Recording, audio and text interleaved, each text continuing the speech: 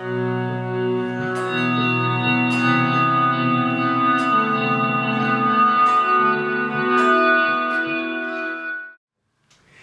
there, I did a video a while ago for the Apex music for one of the characters, Fuse. It was very guitar heavy, and I got a request, some requests to do the same thing for the character Mad Maggie, which also is very guitar heavy for the cues for that character.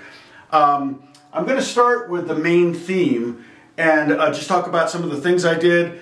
Some of the stuff that I'm going to show you may or may not have gotten used. I've been listening to the music from it, you know, the final mixes, and I'm not sure exactly what's there. Stephen Barton, the great composer that composes all the music for Apex, he tells me, be a mad scientist. You know, play the stuff that he writes out, like the bass lines and the guitar parts and things like that, but then layer a bunch of different layers on top of that. So I'm going to show you some of those layers, and they often don't sound like guitar. That's part of the fun in it for me, is to create these sounds that start with the guitar but get manipulated by effects.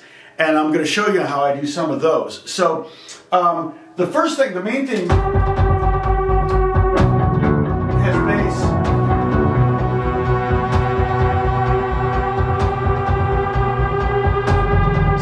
That's basically what I got. Here's the bass part I did for it. I have two different bass parts here. One is called Bright Pick Clean Punk Bass, and I used the guitar rig for this. I'll do a screenshot of this so you can have a copy of that. And then I put just a little bit of Valhalla reverb. So let me play this. Here's the bass.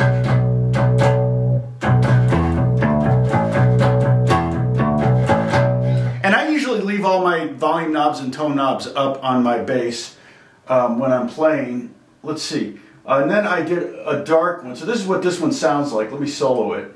Let me get rid of that click. Oh. And he sends me the MIDI for the bass part. That looks like this. And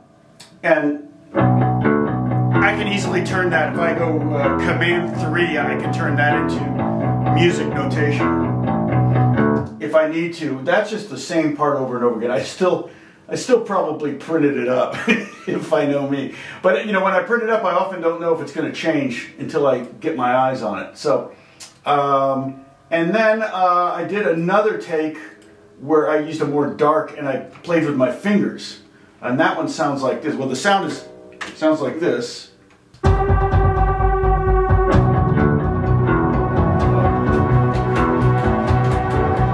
me solo that.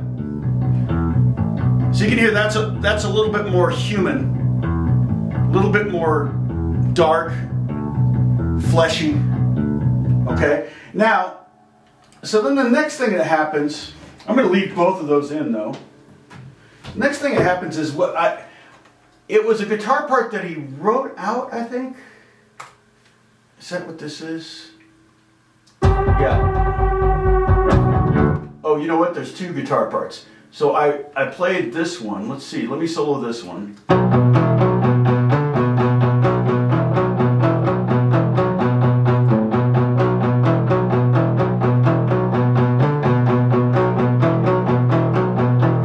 Okay, so that is guitar rig. But guitar rig it's just a clean amp. I'm not really using. I'll play this sound here.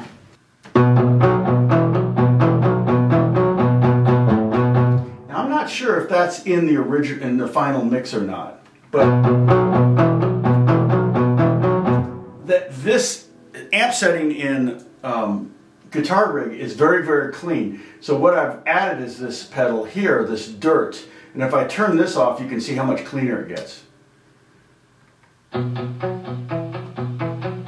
Almost perfectly clean. I've got some plate reverb on here too. So that gainy, that nastiness is coming from this pedal, this effect called dirt. I'll turn that down a little bit.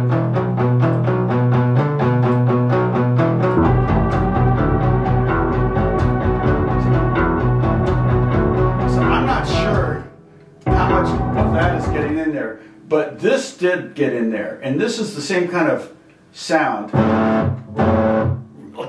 Just kind of a fuzz, almost like an out of control fuzz. And he wrote out a part for this, and it's basically, let's see.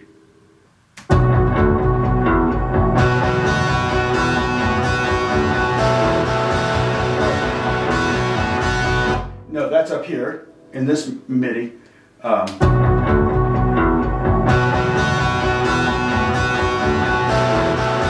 Yeah, so that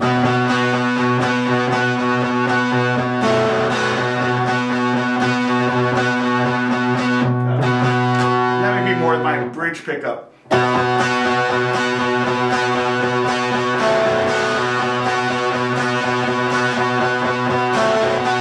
Yeah, so that's that sound. And I think I went kind of a let the notes ring out against each other. When you have distortion and you play like a second, you can really hear it flutter. It's even more so when you play a minor second. But the A to B is a major second. And it really makes the overtones work against each other and creates kind of almost these kind of miniature clusters in a way. Okay, so that's Dirt, and that's also Native Instruments. The same people that made Guitar Rig made Dirt. Let's see, and then it goes...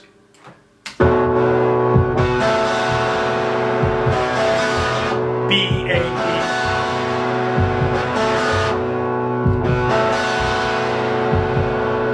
Okay. Now there's some swells down here. I don't think those made... Well, you know, I can never tell. In the final mix, he may use some of this stuff, but let's listen to what I did here. This is called Bloom Swell. What is this?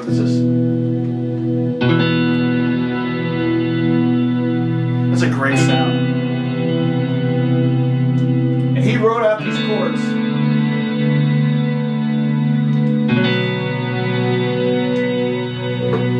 And that's probably my Squire.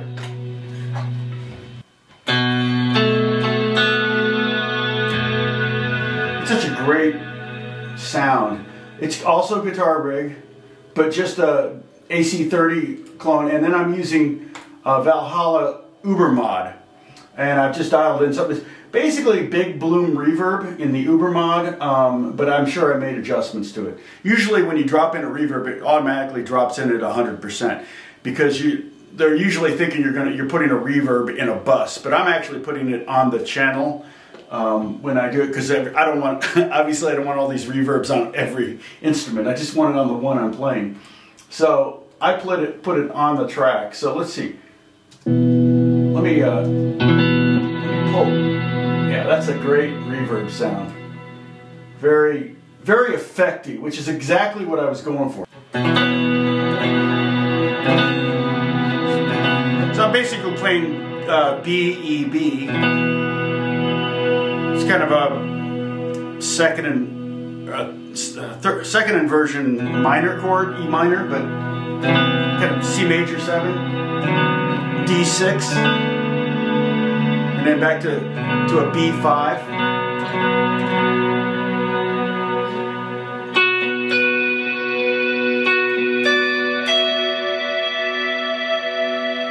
And like I said, I probably use the Squire. I really like the Squire because it has really low output and you get a really glassy sound out of it. I think I paid literally $99 for this and I use it all the time. I've bought several of them over the years. Okay, so then it of course is going to get big at the end here. Oh wait, I forgot to show you the filtered swells. Let's listen to these. I don't know that these made it, but... Yeah, there's filter on this and I'm swelling with the volume pedal. So the way...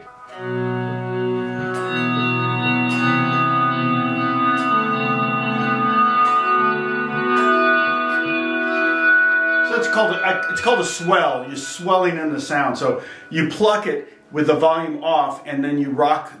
You have the volume pedal and you rock it from heel to toe and it brings the volume up. It's like a volume pedal or volume knob for your foot, and that way I can see. Look, I can no sound, but I hit that E chord and then like that, and you don't ever hear you don't ever hear the attack of the pick on the strings, so it doesn't ever sound like a guitar. If I were to hit it with the volume on, it's definitely a guitar.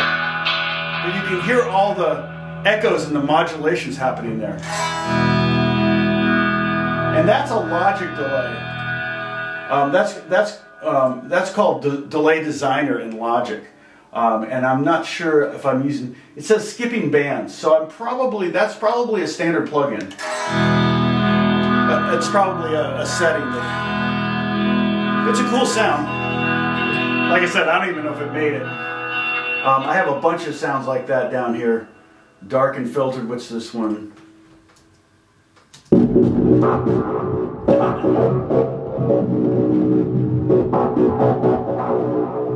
Yikes.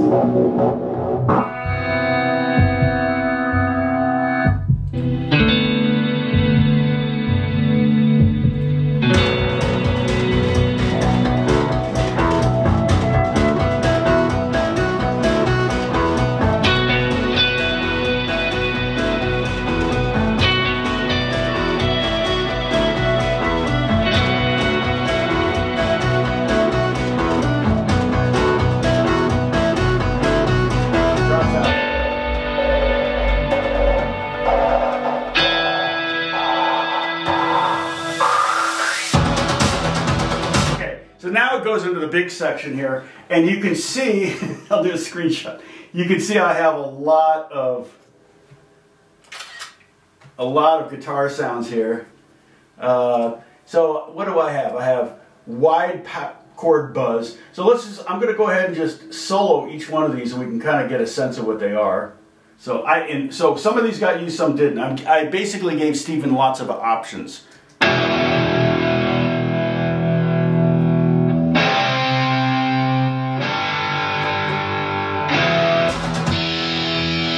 So you can see this is kind of a buzzy power chord.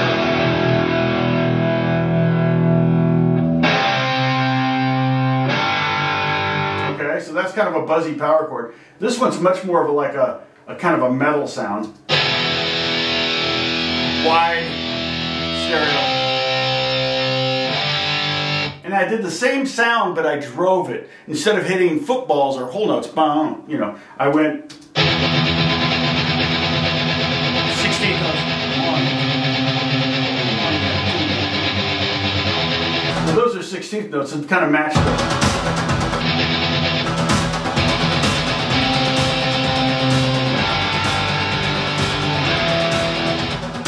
Okay, the next sound, oh, this one is wide power modulated. Now this is a case where I may have taken that football one, the one with the whole notes, this one, and just copy that file into a new sound. I don't need to replay it every time. I just need to create lots of options.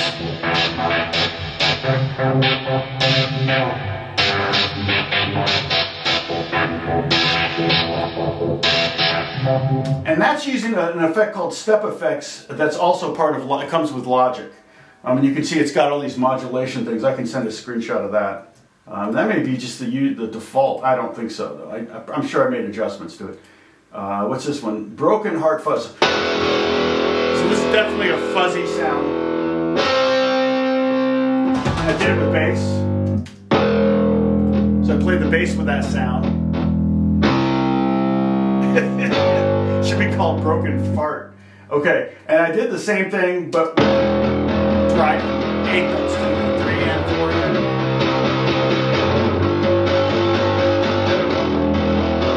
4. So one of the things you could do when you want to generate some energy is you can take any note you're playing on bass and get, in this case, I'd play like an E note.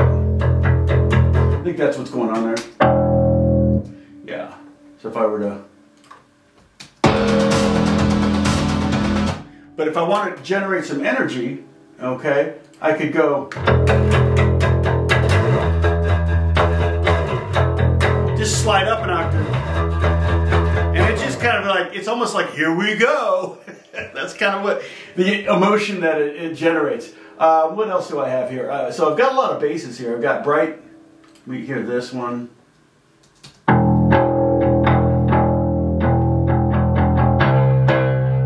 interesting. I did 3 different takes of this sound. I did bright pick bass.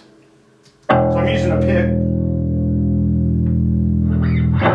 but it kept it very, very simple. And then I did bright pick bass busier.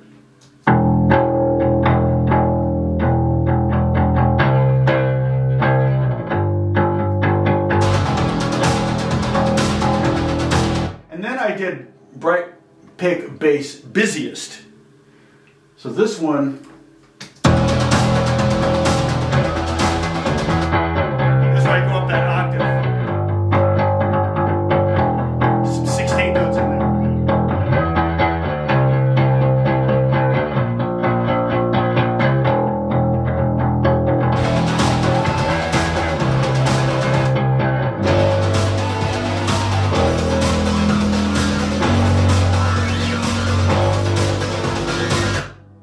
So I've also got more distorted guitars. There's just a lot of guitars in here. Now again, he didn't use them all. I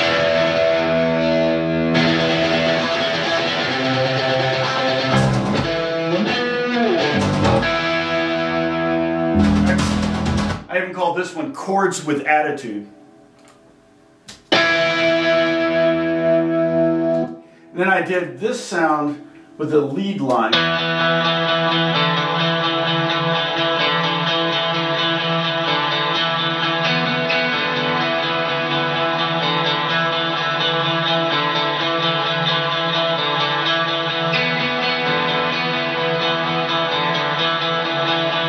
I doubled that synth melody with that guitar. I'm not sure, again, I don't know if that one made it in there. But anyway, so there's what I did for the main theme.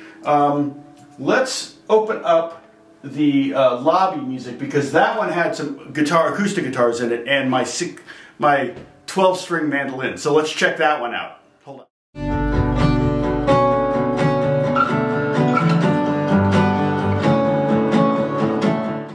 Okay, everybody really, really likes this music. And what's interesting about this is that the original notes I got for this were that they wanted to kind of get that Nirvana unplugged sound, like when Nirvana did that MTV Unplugged record. And the funny thing is I kind of, just to remind myself, I pulled it up and I go, oh, Kurt's actually plugged in. So technically he's not unplugged, he's playing an acoustic with a pickup. So I used my Gibson Dove, hold on, let me get that. So I used this guitar because it has a pickup in it. Most of my acoustics don't have pickups because I'm mostly just working in the studio. But every now and then you want that plugged in guitar sound, and so that's what we did here. And there's several different guitars. I have written here acoustic guitar arpeggio 1 left, arpeggio 2 left, arpeggio 1 right, arpeggio 2 right, and an acoustic strummed left and right. And some, oh I see, it's just staggered.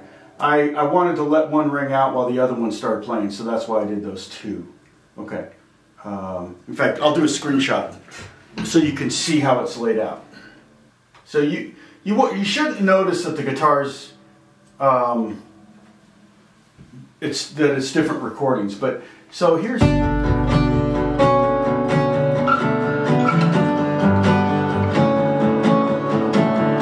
So there's 2 things going on. There's kind of a strumming thing. So let me solo those left and right.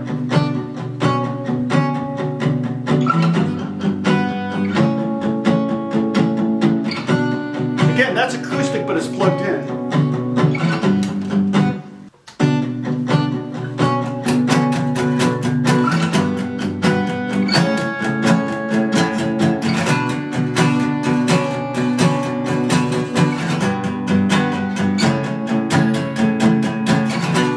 So that's basically the voicing I used for this driving 8th note part of the intro for the lobby music.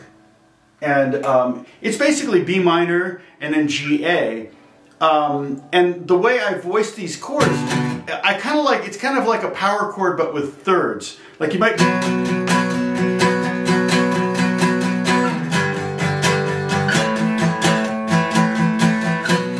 The thing about power chords, you have a root and a fifth. There's no third there, so you don't really know if it's a major chord or a minor chord. It could be...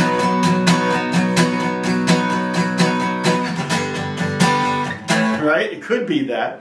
But with the way I'm voicing it, I'm playing a root, a third, and a third up an octave. And I could even move that top note around if I wanted to.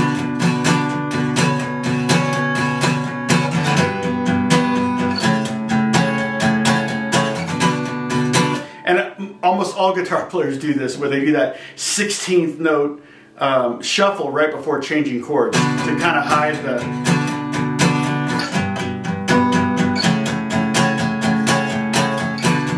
have to do it, but it kind of hides that moment where you're going from one chord to another. Okay, the other guitar, what did I do there? And again, it was doubled, so there's left and right.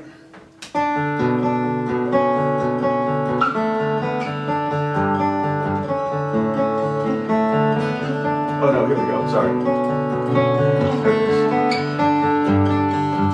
And when you double something, it just makes it wider, it sounds bigger.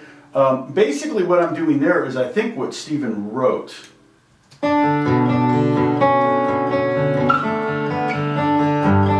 I'm using a pick.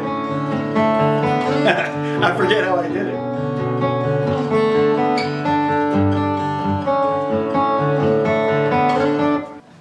Okay, so basically what I did here was I played my B minor chord kind of up here at the 7th fret.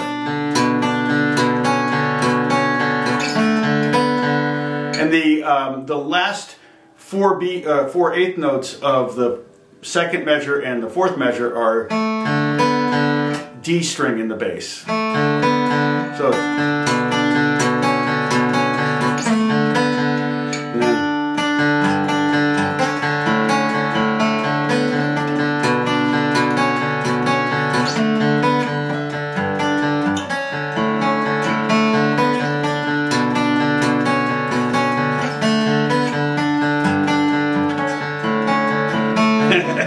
to get it down again.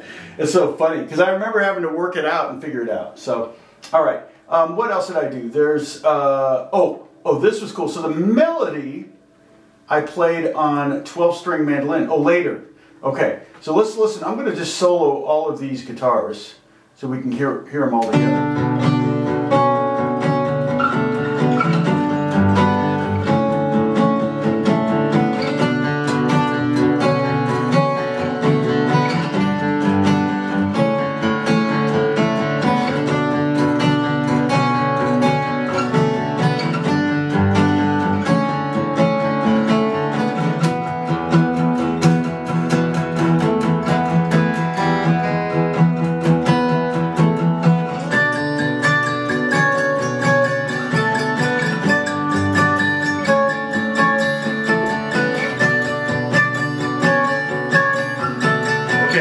So that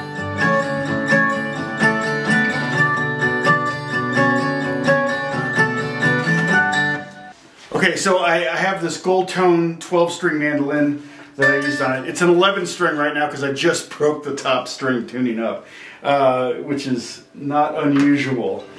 Pretty tight strings on this. So basically what I did was I got that B string to kind of drone out.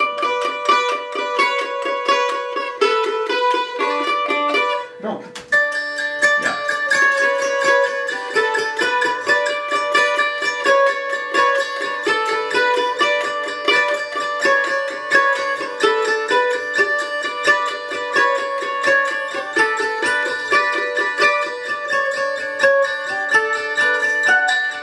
Oh, what's it? I kind of did a harmony or something there.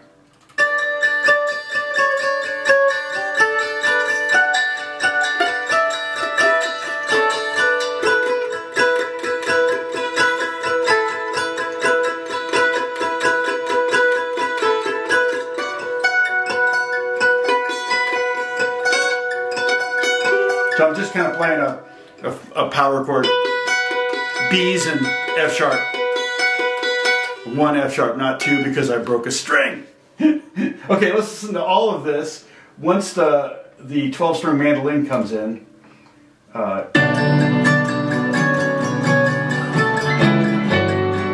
This bass.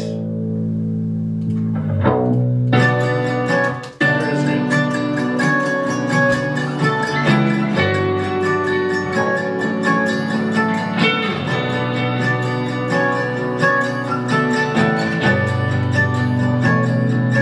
Okay, so I added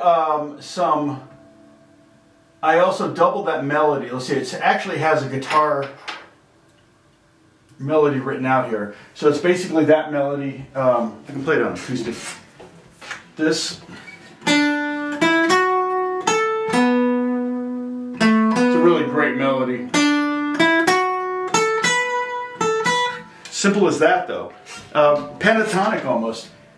So that I did with 3 different guitars here. And I think he chose, so I did one that was, it's called Black Sun Garden, so it's kind of like a Soundgarden sound. So let's listen to that. It's kind of cool.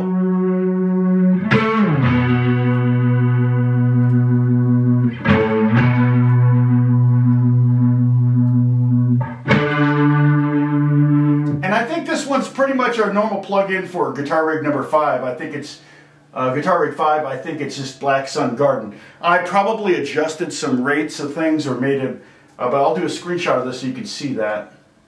So this one I call Niles Rogers, and it's basically a very clean sound. A little compression, a little bit of delay. And that may have got used, it's a little buzzy because I'm using this Squier, and it's just a super cheap guitar with cheap pickups and they kind of buzz. But that's not usually a problem in the grand scheme of things. I think he used this one.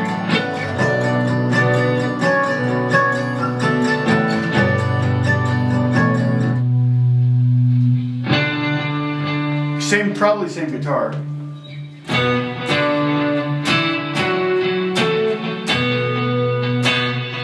Very clean, lots of delay, some reverb, and that may be the melody there.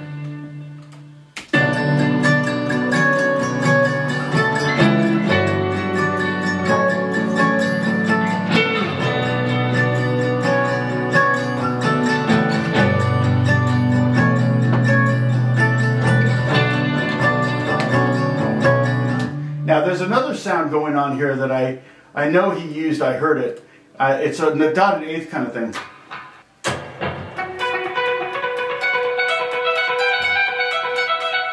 I hear it more down here.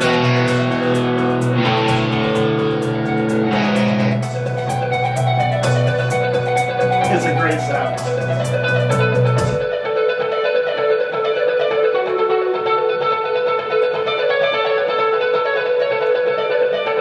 Yeah, that's basically, it's got reverb on there, there's delay on there. The delay is basically just dotted eighths.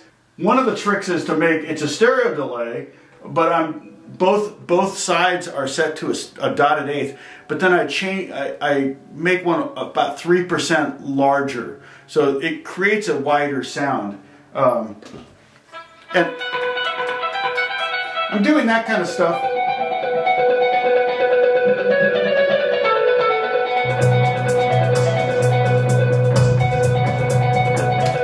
Finding my way there. I don't think it really gets kicked in until about here.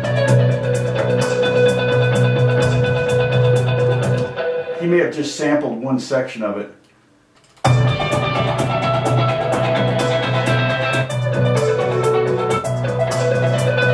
think it's right in here that he uses. But basically what I'm doing, I'm adding to it, to the signal path, I'm adding a auto wah, kind of a cheap Ibanez auto wah. So the harder I pluck, the more sound you get.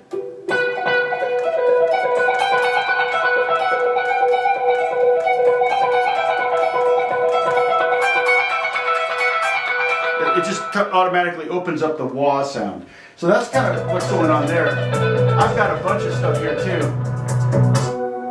Swell. parts that were written out.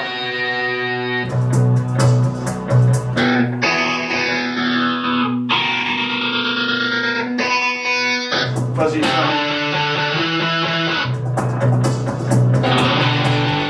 I don't know if I don't know how much this got used.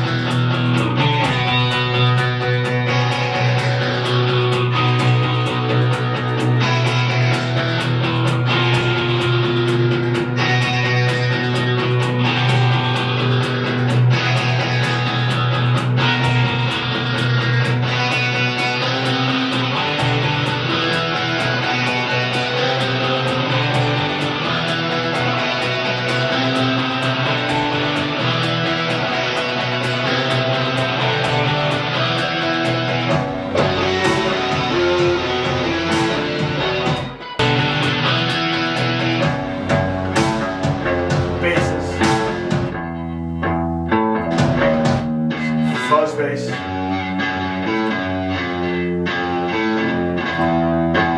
Bright pick bass. Oh, and bass 6. One of my favorite things to play. Okay, I'll show you that. Bass 6, you gotta see this. I don't know if it was intended to be a 6-string bass or if it was supposed to be an octave guitar. But basically, you can play it just like a guitar. That's a G chord, that's a D chord, that's a C chord. The only thing is everything's down an octave. I like this sound. It's just got a really good kind of thwacky sound. I always kind of liken it to the sound if you plucked a piano string. Oh, I've got the auto one on.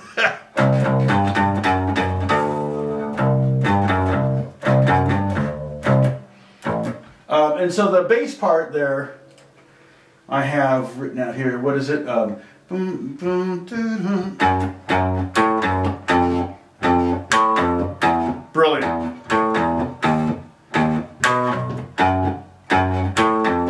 Oops.